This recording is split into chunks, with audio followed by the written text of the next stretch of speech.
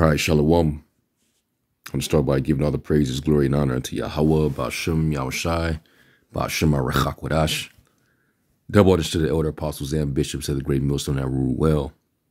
Peace, blessings, and salutations to the hopeful elect tabernacle of David scattered abroad throughout the four corners of the earth.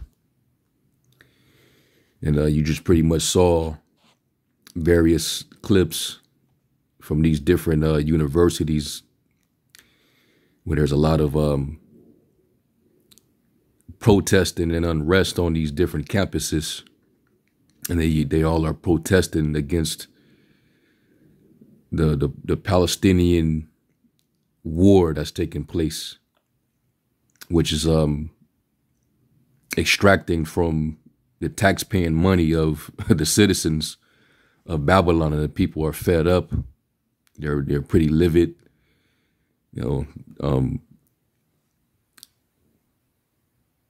and this is why the scriptures say, when the righteous are on authority, the people rejoice, but when the wicked bear rule, the people mourn.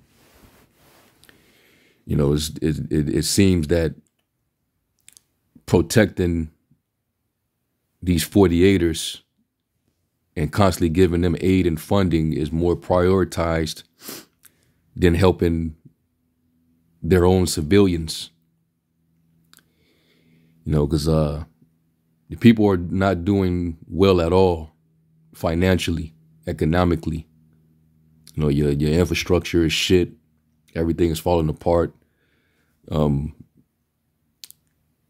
retail industry is failing right now. A lot of stores are closing all across the country. It's a lot of layoffs, a lot of teacher layoffs.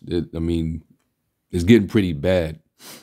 The government is losing funding, so they can't complete these roads. It's a lot of shit falling apart in society, and yet this government, this administration is putting this country further into debt, trying to continue to aid this war that's clearly one-sided. They don't even need all this help. They don't need all these billions of dollars funded to them. But we know that this is all set up by design. This is going to usher in global tyranny where, it's criminalized to even speak or criticize these people and their Zionist regime. All right. So this is another example of pressure from above, pressure from below, order out of chaos. But the scriptures warn that these things would happen. Well, these people are not happy, man. So they're I believe a lot of this is orchestrated, of course, but the people really feel this way, and this is part of the division as well in the country. All right, matter of fact, I'm gonna start with that. Let's go to Matthew 12 and 25. And it says, Yahushua knew their thoughts and said, any kingdom divided by civil war is doomed. A town or family splintered by feuding will fall apart. I'll go to the, see what it says in the Amplified. I like to go to just different translations just to see what it say. It says, knowing their thoughts, Yahushua said to them, any kingdom that is divided against itself is being laid waste, and no city or house divided against itself will continue to stand. And it's pretty much the end of this place. We already know it. Okay. And things are going to continue to escalate. It's going to boil over. And right now, you see it in effect right now where all these various people on these different campuses all across Babylon and even in other parts of the world, this is what's going down. They all are against this war, all right, that's happening in the East, where the 48ers, they're continuing with their mission to commit ethnic genocide to, take over the land. We saw the situation escalate between Israel and Iran, and we saw an act of cowardice when Iran, pretty much attacked them, and it was able to actually touch their base, penetrating through their anti-defense, and they tried to downplay it like it wasn't something major, but that was a kink in their armor that Persia figured out, and they retaliated days later, and they propagated in the media that it was a major attack inside Iran. But people inside Iran in those places where they said they were attacked said that really nothing happened. Some drones got shot out of the sky and that was it. But they have control of the media so they can spin whatever narrative that they want. But it was cowardice. It was weak. So that's why those Persians decided not to even retaliate. They didn't even do anything back. But instead, they just got another aid package by the billions, money that America don't have, and they just received that, and now they're back to attacking Gaza. I think they're now focusing on Rafah in Gaza. And they're starving the people out because they've been sending, the UN sent aid workers over there to help, give them food, and they've been getting struck by the Israeli Defense Force. So the world is not in agreement with what they're doing, but they're going to do it anyway because that's a part of the agenda. And Netanyahu, with his demonic ass, he's looking at what's going on, the reactions here in the West, and he's saying that this is horrific. This is an ultimate act of anti-Semitism, and it's like, damn. So going out there to decry your genocide on a group of people, women, women and children, that's anti-sim. That's what they're saying. So yeah, the world is fed up, man. And the scriptures say, was that Job 20 and 27? It says the heavens will reveal his wickedness and guilt, and the earth will rise up against them. And that's, what we're seeing, because Zionism is being exposed at an all-time high. People are further waking up. They're doing their research, and these people, they're getting surrounded pretty much. They're being forced to address their lies that they've bamboozled the world with, and now the chickens are coming home to roost. So before you know it, their back is going to be against the wall, and all the nations are going to be rounded against them. Let me get Jeremiah 49.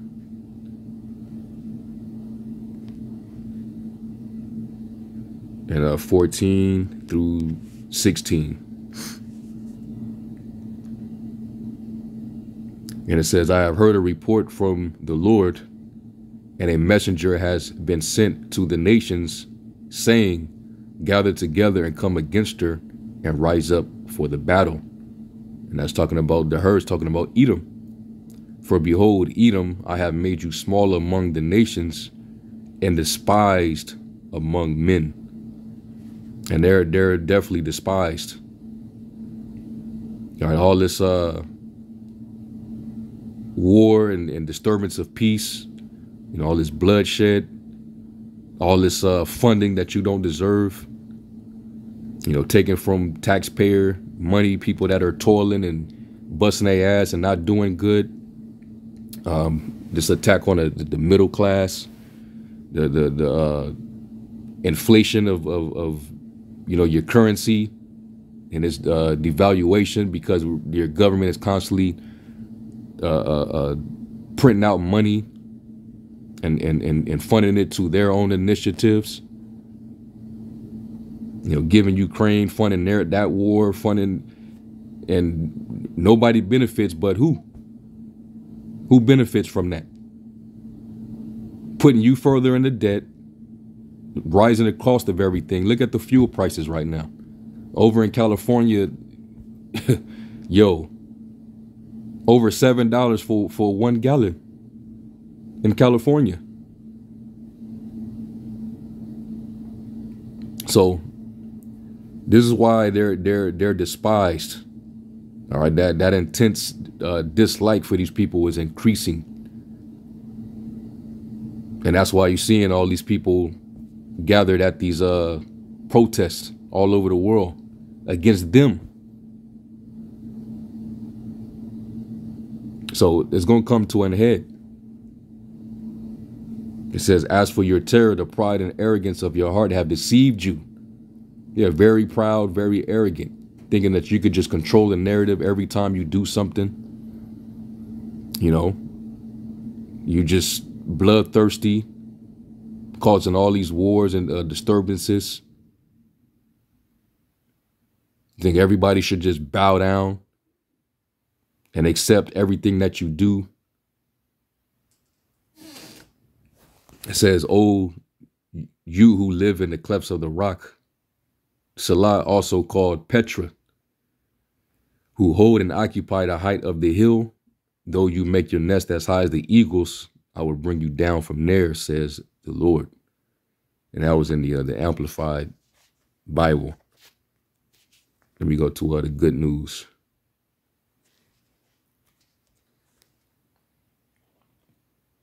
And it says, I said, Edom, I have received a message from the Lord.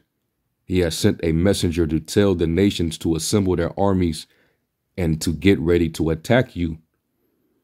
And that's what's going to happen in this final world's war. Your back is going to be completely against the wall. All right. They're talking about how Iran is another week away from the uranium enrichment level to create their nuclear bomb, which I believe that they've been reached that level. Plus, they're gonna have aid from Russia, because you know that Iran and Russia, they do trade, so they have weapons. So it's gonna be up when that time comes, and the Lord is gonna take away all this power that you got. It says the Lord is going to make you weak, and no one will respect you. It's already starting to happen now. This is why you need all this aid and protection from the West. Otherwise, they would have been fooled. All right. The scriptures say there is no peace to the wicked, man. Until that regime is took down, until basically Esau as a whole is taken down, there will not be any peace on this earth. So right now it's just nothing but chaos, disturbance. All this seditious behavior is because of who's in power. It says your pride has deceived you. No one fears you as much as you think they do. And you start to see that. That's why it says in Joel, the 3rd chapter, for these weaker nations to beat their plowshares into swords and their pruning hooks into spears, and let the weak now say that I am strong. All right, they're no longer afraid. And then they all just saw with the back and forth between you and Iran. They definitely are not afraid now. It says you live on the rocky cliffs, high on the top of the mountain. But even though you live as high as an eagle, the Lord will bring you down. The Lord has spoken. So, their days are numbered, man. And it says bloody and deceitful men will now live out half their days. All right. So that's why, right, like it says in Revelation 12:12, the devils come down having great wrath because he knoweth that he have but a short time. You better believe, more legislation is coming behind all this chaos. This is another pressure from above, pressure from below process, so they can usher in their tyranny. All right. So let's go from there to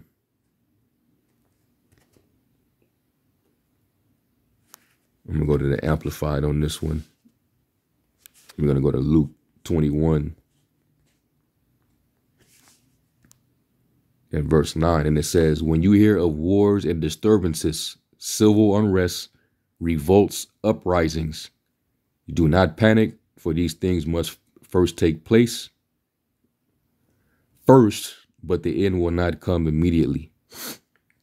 All right, so this is just part of the show, okay? And the Most High, he's the director and producer of this show, and he loves drama, so this is what we're seeing unfold. But ultimately, Esau is being found out, like it tells you in Jeremiah 49 as well. Esau's he's being revealed and uncovered, and he cannot hide himself. So he's getting all the backlash, a lot of shameful spewing, every which way he turns, because his days are numbered, man. It's time for the man of sin to be revealed.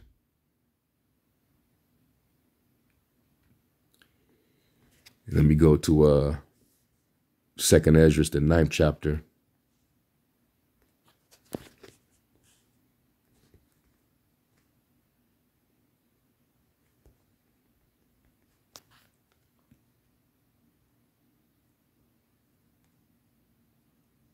Second Ezra 9, and I'm going to start at 1. It says, he answered, consider all these things very carefully. When you see that some of the signs I have told you about have appeared, you will know that the time has come when God, the Most High, will bring judgment on the world he has created. There will be earthquakes, and that's what we've been seeing. Another one hit Taiwan recently. National rebellions. International intrigues, unstable leaders, Netanyahu, Biden, You know, they're clearly unstable. They're about to be the cause of the dissension into this last world war. All right, and they're causing all this unrest where they rule over there in Israel. They're it's the same thing that you see on these campuses over here. You seeing over there in Israel. All right, it says, and confused rulers. Biden is definitely confused. He's not all the way there. I mean, and I've been saying this for a while. I don't even think it's the real him. You know, the dude that's in there, that's his double. He's a drone. And they're just using and controlling this guy. And they're gonna do the same if they get Trump back up in there. They're gonna use Trump, you know, to do their bidding as well. All that's gonna happen is he's gonna pass the alley-oop to Trump if Trump gets in there. All right, because none of these dudes are really running anything. It's the higher ups that are above them that's pulling the strings. It says, when you see these things happening, you will know that they are what the Most High has spoken about since the beginning of creation. The beginning and the end of everything that happens in this world are clear.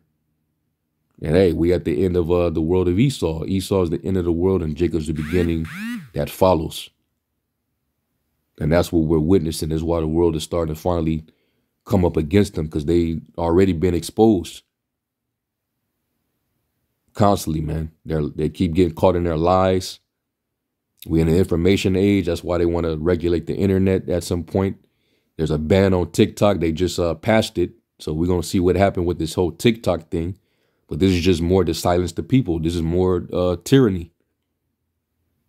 All right. They want to be able to spin and control the narrative, control all the information. All right. And silence the people that are bringing out the facts, people that are, you know, calling his bluff. So, yeah, man, this is what we're seeing, and it's not gonna stop, man. It's only gonna get worse, because the conditions are gonna get worse. The resources are gonna get more scarce. The inflation is not gonna stop. But the cause of this all is their government wasting all this money on something that doesn't benefit nobody but the top. So I'm gonna end off with that, man, Lord willing. And matter of fact, hold on, before I even end off, you saw all these troopers? Why are so many of them at a damn college campus for students that are just protesting? Shouldn't they be at the border right now? They should have been at the border. But that lets you know what the priorities are. So this place is through, man. Stick a fork in her, man. I'm gonna give all praise, glory, and honor to Yahweh Shem Shai. To the next lesson, Shalom.